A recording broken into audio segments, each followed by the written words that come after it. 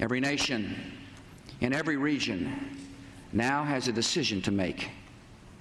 Either you are with us or you are with the terrorists. From the moment the plane struck the towers on that clear blue September morning, more violence seemed inevitable. Having failed to heed the warnings and prevent the attacks, the Bush administration became a war government. We got a war on terror, a Department of Homeland Security, the Patriot Act, color-coded terrorism warnings. And of course, we got not one but two protracted major ground engagements in Afghanistan and Iraq. Violence that killed nearly 1 million people, according to Brown University's Costs of War project, including more than 7,000 American service members. Just weeks ago, Americans watched as the longest of its conflicts, Afghanistan, supposedly the good war, reached its ignominious end with the Afghan forces crumbling, the Taliban advancing, and the US scurrying to evacuate its personnel and allies. Osama bin Laden, the mastermind behind the 9/11 attacks, had already been dead for a decade. But al-Qaeda and the Taliban, they live on. So, was the war on terror a huge mistake, a failure?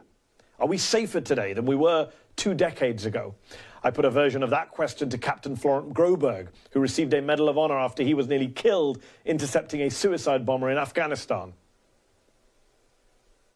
You fought against these people. You got injured fighting in the quote-unquote war on terror. What is your instinctive reaction when you see stuff like that?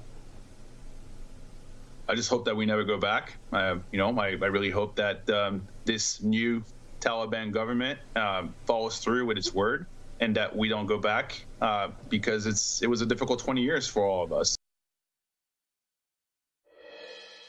Joining me now are Ali Soufan, former FBI special agent and founder of the Soufan Center. He led the investigation into the al-Qaeda bombing of the USS Cole the year before 9/11 and was described in a famous New Yorker piece as one of the few people whose work might have come close to preventing 9/11 itself. Also with me is retired U.S. Army Colonel Lawrence Wilkerson and a fellow at the Quincy Institute for Responsible Statecraft. He was Colin Powell's chief of staff at the State Department and served in the Bush administration from 2002 to 2005 in that role, after which he became a ferocious critic of Bush's wars. Thank you both for joining me on this special edition of the show. Let me start by asking you both, where were you on 9/11? What were you doing? What was your instant reaction when you heard or saw the news? Colonel Wilkerson first and then Ali. I was just coming back from a brief breakfast briefing downtown in Washington and getting out of the taxi when the radio in the taxi began to announce it. And I told the taxi driver, turn up the radio, please, let's listen. And we were listening. The second plane had already hit. I was hearing it over the radio for the first time. And I looked up and the black smoke billowed over the Pentagon. I thought at the moment, because of the transition briefings that we'd received from Dick Clark and others, al-Qaeda has struck. Wow. So you even on that day were thinking al-Qaeda had struck. Well, let me ask you, Ali, you were a man who was thinking a lot about al-Qaeda in the run-up to 9/11. Where were you on the day itself? What was your instant reaction as you saw those images on the TV or listened on the radio? I was in Sana'a, Yemen. I was in our embassy, and we were planning for some meetings for that evening. Some colleague ran to the office and he said a plane hit the World Trade Center. And at the very beginning, we thought maybe it's a Cessna plane. And then, soon later, somebody else said, another plane hit the World Trade Center. I had no doubt in my mind that it was al-Qaeda then. Ali, in that famous Lawrence Wright New Yorker profile on you in 2006, which later became the Looming Tower, you were described in that piece, it's how a lot of us first came across you, as the only FBI agent in the New York office who spoke Arabic, one of only 8 in the country who spoke Arabic. You were the man perhaps most familiar within the Bureau with Osama bin Laden, with al-Qaeda. You had been tracking them, hunting them. I just wonder, you're in Yemen, you see this news, you're watching the TV. Was there a I saw this coming moment? Was there almost a I told you so moment? We could have stopped this moment in your head at that moment? To be honest with you, no. I think when I start to see all the documents later on, and we were, my job is to identify the people who did this. and we start seeing their connections to Al-Qaeda and the connections of a few of them to the USS Cole investigation, I think I was feeling more betrayed than I told you so. I was feeling that if that information was shared with us on a timely basis, maybe the situation could have been different.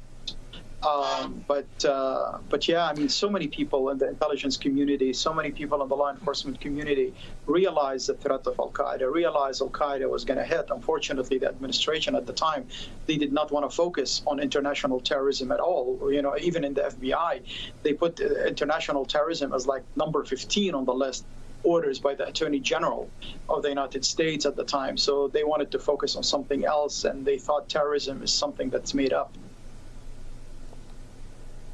Colonel Wilkerson, you were in the administration at the time, which Ali says didn't put an emphasis on terrorism until 9/11, when suddenly it became the #1 issue in America and the world.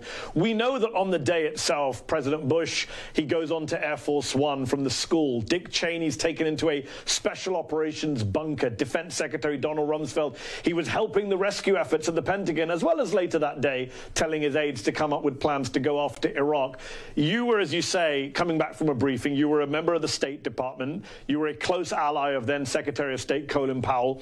What was the mood inside the administration that day? Was it clear to you that day, that night, we were going to war and it was going to be a long war? Let me first say, Mehdi, that it's an honor to be on with Ali because he's one of the few people from those days that I have a lot of respect for. What happened immediately, of course, was we went into evacuation. Everybody had to leave. That was the orders that came from the White House. Richard Haas, the director of the policy planning staff, though, brought us back in to start planning a strategy for the next day or the following days, whenever Powell would have an opportunity to brief President Bush. And what happened in the ensuing time after that was Powell presented what I thought was a brilliant strategy for essentially exploiting, and I use that term in a positive sense, the opportunity of the global solidarity that had occurred because of all the people who'd come together. Article 5 of NATO was invoked for the first time. 1 million Iranians marched by candlelight and so forth. It was a tremendous moment of solidarity. Then the decision-making in that moment of rage and fear began to distort everything. And it became the military instrument that led the way, along with the CIA, and those two in tandem were a dangerous combination. And everything else started to deteriorate. All the strategy, purpose that we had in doing things that we needed to do in the world, small and large, doing them everywhere we needed to do them, began to fall apart because we distorted it with the rage and the fear out of which this national security decision-making took place. Never a good environment to make monumental decisions, fateful decisions, fear and rage. Ali, one of the themes of this show today, the biggest theme perhaps, is looking at what we've lost, both on 9/11, on the day itself, and the decades following it. And given how much we're still living in the shadow of 9/11, how would you answer the question of what we've lost? What would you say we might not ever be able to get back? Well, we lost our reputation on the international stage. We lost our reputation with our own people. You know, on the eve of the Iraq War, 75% of the American public believed that Saddam was behind 9/11, and that is not true. We were sold a war against Iraq because of 9/11, you know, and that war basically gave Al-Qaeda and gave the Taliban and gave many of the people that were fighting at the time a new life. We lost our moral high ground on the international stage with a torture program that did no harm, that did all harm but no good. We lost our reputation with our own population when we start doing illegal surveillance programs on the American public, unconstitutional surveillance program. You know, and that lack of trust that it created in the last 20 years between us and between our allies, between us and between our people, resulted in the environment that we live in today. It created people like Donald Trump. Where, you know, unfortunately, they capitalize on that lack of trust, that broken system that already existed, and we caused it to exist in 20 years. I think it's going to take a lot to bring back, our values, our reputation, the trust of our allies and the people of the world. I think the world. Hi, I'm Mehdi Hasan. Thanks for checking out our channel on YouTube. You can see more of the Mehdi Hasan Show by clicking on any of the videos on this screen, and make sure you subscribe below to stay up to date on the day's biggest stories.